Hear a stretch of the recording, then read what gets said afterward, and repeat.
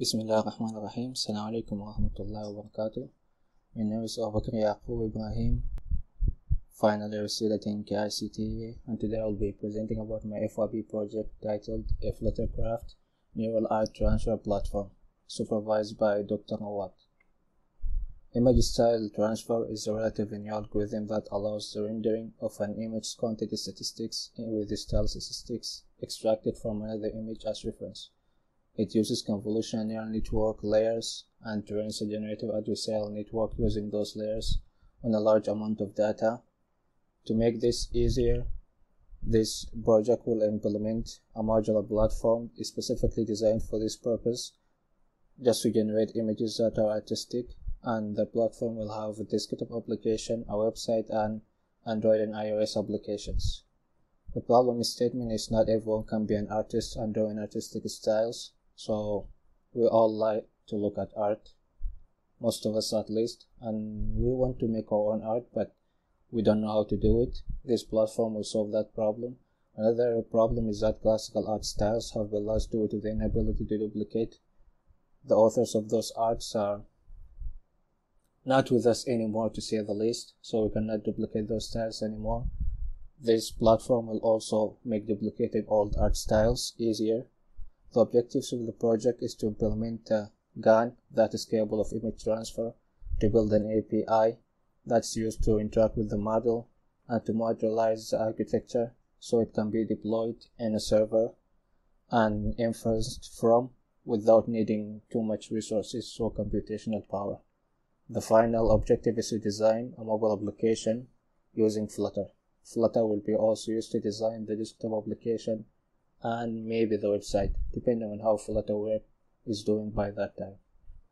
Project significance: it is proposing a novel architecture that is faster to train and produces objectively better results based on the statistics extracted from the model during training, and it makes style transfer accessible to everyone. In the paper review, I have reviewed the total of 10 papers. These are 5 that I find significant of them. The first one was in 2015 by Gateses. It was the original neural style transfer algorithm. It trains a GAN and using optimization generates stylized images from content and style images. After that, the problem with the Gateses implementation, it was really slow, and its speed depended on the style of the image. So making a 512 by 512 image will take longer than 256 by 256 image. Then in 2016, Johnson and others proposed using perceptual losses, which is basically the mean squared error instead of the mean absolute error which was being used in the original implementation. The result of this is much faster style transfer, up to 3 times during training, and the style transfer process takes much less time and can produce images of size of up to 1024 by 1024. It is so fast it enabled the ability to make stylized videos frame by frame.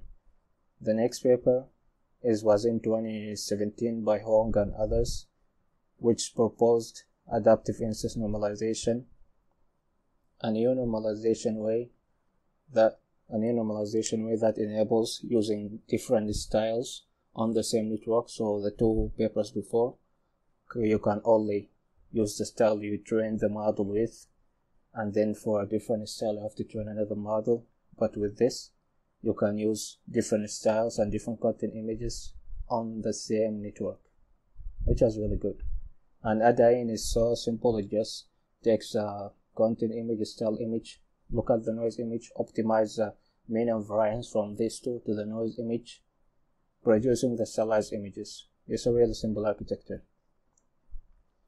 and it's also really fast. Inference is 0.6 seconds. Another paper I reviewed is by Chen and others in 2016, patch-based operator style transfer. This network architecture is very different. It uses a convolutional deconvolutional network architecture. So the convolution will extract the features, and then there's a style swap layer in the middle. The style swap layer will take the content and style image feature maps extracted using the convolutional network in the beginning, and from each one of them, take patches of a specified size. The use size in the paper is 3 by 3, so a 3 by 3 matrix from the overall feature map, and then paste them into the noise image, which is then outputted as a stylized image. Another paper after that I reviewed, there is the final one, is by Park and others in 2019, which proposed using self-attention. Self-attention was proposed in the paper Attention is All You Need, and it led to the wide adaptability of transformers in the NLP field. This paper uses self-attention to determine which one of the features in an image, in a content or cell images, are more important. So in the cell images, it might, for example, take the sky texture as more important. In a content image, it might consider the face more important than the surrounding area. So to some degree, it has depth perception. The next section I'm going to talk about the network architecture. The network architecture this project is using is based on the 2019 implementation by Park and others, with the main difference being identity loss network. Here we fix the coefficients, so the identity loss network is smaller. So identity loss network is smaller by fixing the coefficients. The network architecture, it has the encoders, then it's style attentional networks, and then the decoder. Then it goes through the VGG, which is part of the identity loss network. After calculating the identity loss, it loops again through the style attention and gives new priority to style or image contents. This is the self-attention network model. Each one of the images will go through this and will produce a number that represents the importance of a specific feature in that image.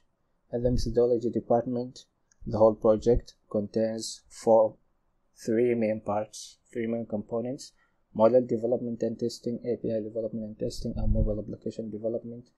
Model architecture research can be grouped with the model development and testing. I have done the first two parts this semester, and these two will be done in the next semester, inshallah. For the tools used, PyTorch will be used to develop the model, and Amazon's AWS SageMaker will be used to host the API. Flutter will be used to build the application and desktop application, and Google Colab will be used for the initial training and testing of the model. TensorBoard might be used to monitor the status of images, monitor the results of the network during training. Now for the preliminary results, here we have two images. The one on the left is the result from the original architecture I'm using. So the one by Park in 2019 using self-attention, and the one on the right is the network I'm implementing in this project. The main difference here is the texture of the content. Here on the left, the original network does not have a fixed values for the identity loss network, and they are calculated during training. So the style might have a higher priority compared to a part of the content. That's why you can see the hair in the beard is not as visible. On the right, my network, we have those values fixed. They are the coefficients of the identity loss network. So by fixing those values to a small numbers, 1 or 3, it means the style will be prioritized less in the self-attentional model. If the style is prioritized less, means the content has more priority. If the content has more priority, more of it will be preserved. That's why we can see the texture of the face and even the hair is preserved in the network trained in this project.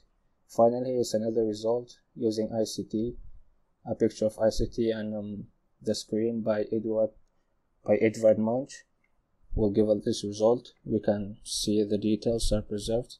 A bigger version of this picture can be found in the report as well. In the future works, model tuning and testing. So to make it even better in the future, in the next semester, implementing the API, make the style content trade-off is adjustable. So for example, one can have 20% of style and 80% of content, 30% style, 70% content.